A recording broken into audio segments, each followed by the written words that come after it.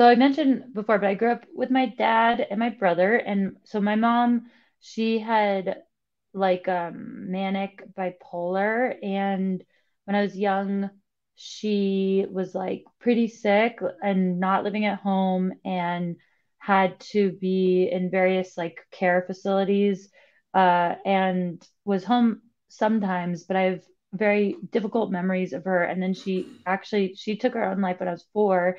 And so growing up, mental health was very confusing for me because I wasn't taught, I didn't learn about how she died till much later.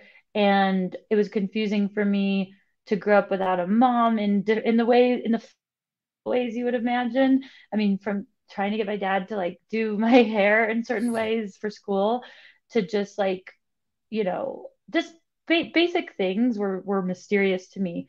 And so I had to learn how to navigate life in like in a survival way that both served me and has been something that in adulthood I've tried to kind of, detrain a bit too, because to be so independent, or to be so scared of losing people, or to be so scared of getting sick or being sad is limiting, right? It's helpful until it's limiting.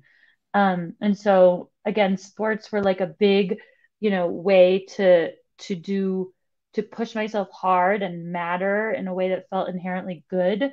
Um, but I think growing up that way created some confusion and adaptations that are strengths and weaknesses for me.